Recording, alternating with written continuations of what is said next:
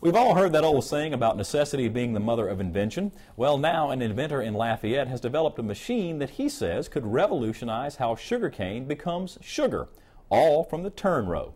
This week in Louisiana Agriculture's A.J. Sabine explains. Gears, pulleys, switches, and belts single out the X-Tractor, a $300,000 one-of-a-kind machine that inventor Julian Roy of Lafayette says will revolutionize the way sugarcane is processed in the field, rather than in the refinery.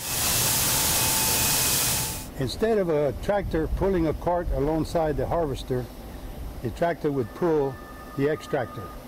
The cane billets go right into the hopper, and the hammer mill chops up and beats up the billets so that the sucrose can be extracted from the billets. From there, the bagasse runs through a series of rollers, which continue to squeeze out cane juice.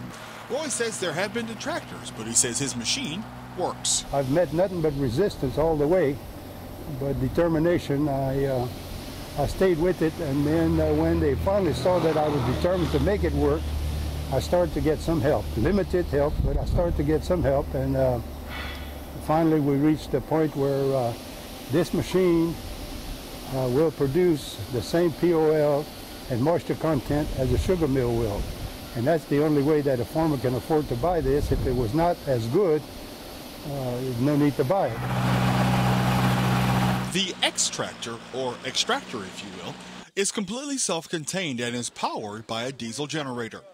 The machine represents 14 months of hard work. You got to have something to show for it, and I feel good about it. I will go ahead and work on other inventions, so to speak, but not as massive as this. The X-Tractor can process up to 2 acres of sugarcane per cycle, or can be outfitted to run 24/7. In Lafayette, I'm A.J. Sabine for This Week in Louisiana Agriculture. Roy says he plans to mass market the X-Tractor. Each unit is expected to retail for around $200,000.